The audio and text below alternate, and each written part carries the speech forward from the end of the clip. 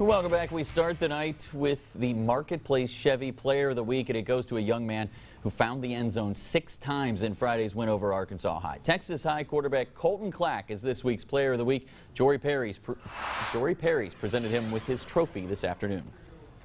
I am here now with Texas High quarterback Coltin Clack, our Player of the Week. Congratulations. I'm going to hand that to you for his performance against Arkansas High. Now, 275 yards, 4 touchdowns in the air, 2 more on the ground. Out of over 80 different high schools in our area, you were the very best this week. What's it mean to be holding that trophy? It means a lot. I just thank all my teammates, my receivers, and my O-line.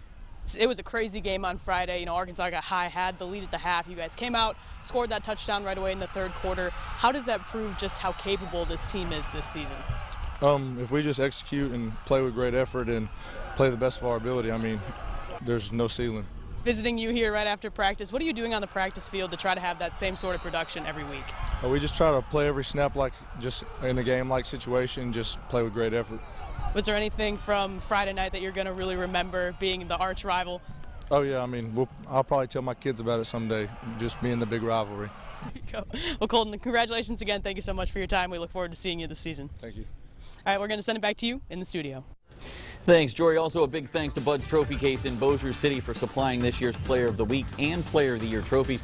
Coltin Clack will now be added to the Player of the Year ballot at the end of the regular season. Clack and the Texas High Tigers back at it this Friday night when they go on the road to take on Liberty Ilo at Harris Field. Kickoff set for 7:30.